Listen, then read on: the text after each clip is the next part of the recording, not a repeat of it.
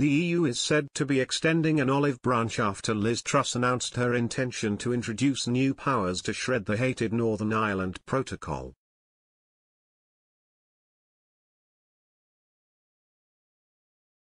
Maros Sefcovic is reportedly set to announce new concessions but has threatened a trade war if the UK refuses to agree a compromise.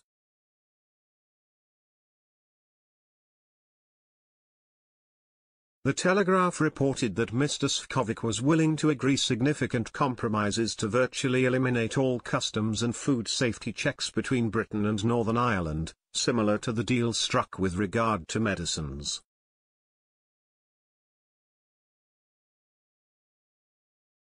The apparent olive branch comes despite Brussels also threatening a trade war, should the UK push ahead with the new legislation. In a statement on Tuesday, the EU said, should the UK decide to move ahead with a bill disapplying constitutive elements of the protocol as announced today by the UK government, the EU will need to respond with all measures at its disposal.